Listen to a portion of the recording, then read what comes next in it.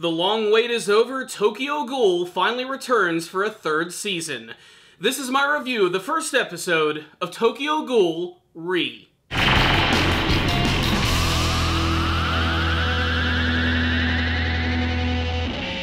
I was struggling when I was deciding if I was going to watch the third season of Tokyo Ghoul, otherwise known as Tokyo Ghoul Re.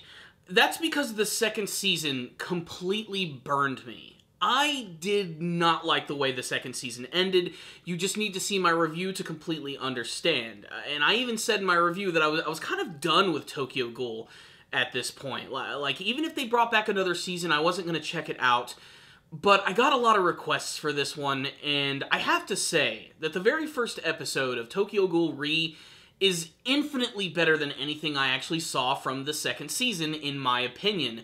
In fact, what I love most about it is that it follows the Ghoul investigators, which I think is infinitely more interesting. When I was watching the first two seasons of Tokyo Ghoul, I harped on that all the time. I'm like, why can't we have the episodes focus on these guys? Their stories seem like they would be legitimately more interesting than what's going on with Ken Kaneki, who in the first season started out as sort of like a weird, timid character who suddenly went completely insane, and by the second season barely even said a word, only to get killed at the end by Arima. I think. Although after watching this episode right here, I have a feeling that Ken Kaneki is even closer than we think. What I will say is Tokyo Ghoul Re is almost like a reboot in some senses, as there is a completely new cast, all just thrown right in your face, and they are all Ghoul investigators. And they're special Ghoul investigators. They go by the name of Quinx, or Quinx. I'm not quite sure how to pronounce it. And by the way, going forward, get prepared for me to mispronounce a lot of stuff. There are some hard Japanese names to say in this show. So, we have these Ghoul investigators known as the Quinx, which are humans which have the ability to use Ghoul powers, so they can actually summon Kagune, weapons from their body, which take the form of giant bullets, knives, and even giant elastic tails of doom. Even this one character has a giant sword for an arm, and I have to admit, it looks pretty freaking awesome. I will say that the powers in this series have always looked really unique, despite the fact that they're all basically just giant scorpion tails.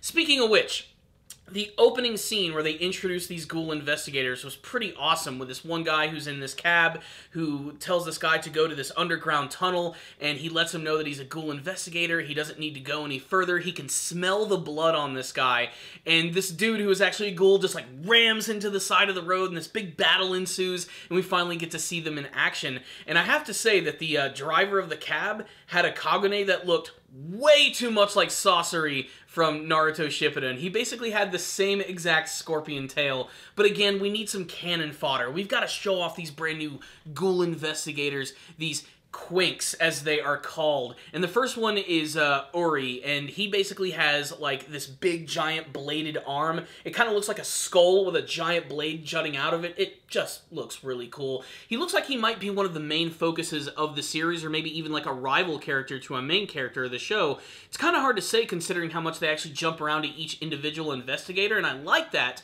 as I'd like all of them to get focused, as they all seem like they could be developed into something cool, such as Shirazu, another character who has these very big sharp teeth and a hilarious bowl cut, and he can also summon a Kagune, which allows him to fire missiles from his back, which is really unique and unlike anything I've seen from the show. And this is a big moment because we don't even know what these guys are actually capable of. It's only at this moment we learn that they have the ability to use Ghoul powers. It's really awesome, and it almost seems like they're not going to be able to take this guy down. That is until their superior arrives, who goes by the name of Sasaki. Sasaki Heisei, and he's definitely the main character of the show. I have a couple of theories about Sasaki, but we'll get to those at the very end of the review. Basically, this is a straight introduction to this group, which consists of all of these people who live together under one roof. They're humans with Ghoul powers, and of course there's going to be a lot of wacky shenanigans amongst them, as they're all very young and hungry and want to prove themselves to their other superiors. They want to rank up. Basically, the hopes and dreams is that this group can basically be the next generation of Arima. That's kind of what they're trying to build them up to, and it looks like this entire series is going to revolve around them and their investigations and going after bad guys who all have really crazy nicknames because of the crazy things that they do. Throughout the episode, they're after these two ghouls in particular, one known as Torso. He got the name because, well, when he kills people, he only takes the torso, and another villain by the name of Orochi, who's a mysterious hooded figure with a crazy mask and a giant pincher tail of doom. And he arrives at the very end of the episode, and definitely the most epic scene of the entire episode, when he fights against the entire team. But when Sasaki arrives at the end with his super awesome sword, that's when we finally get our clues to the fact that Sasaki might be someone that we already know. Really, there's a lot more to this episode, but what's the rundown on this episode of Tokyo Ghoul Re? Infinitely more entertaining than the second season, and a lot of that is owed to the fact that we are spending time with the Ghoul investigators. Arguably, I think their story is more unique. You know, the whole thing with the other characters from the first couple seasons about them being ghouls and struggling with the fact that they have to live in a human world and that they're constantly being hunted by people, it just feels like the type of story that I've seen like a million times. But I really like the concept of this ghoul investigation team, especially now that we have ones that can use those abilities that are going after them. There's just a lot more intrigue behind it, and it doesn't seem as, and I mean this in a nice way, pretentious. It just seems, in many ways, the more traditional route, I think, was more effective for this type of show. I'm not saying that the other parts were needlessly complex or anything, but they definitely wasted a lot of their time, and they definitely did if we're not even going to be seeing a lot of the old characters anymore. The only, like, classic characters who actually popped up in this episode was a little quick cameo from Arima. We got Mato, who's returning, who's still looking very good and still kicking all sorts of ass, by the way. That's actually Sasaki's superior. And we even get to see the return of the one little girl from Anteku actually return. She's the one who actually warns the Torso Ghoul Killer, which I thought was kind of interesting. I'm curious if we're going to see any more of Anteku people. Like, I know we got to see Toka return. There's no doubt they have to bring her back. And then, where's Ken Kaneki? Was he really killed by Arima? Well, here's my personal theory.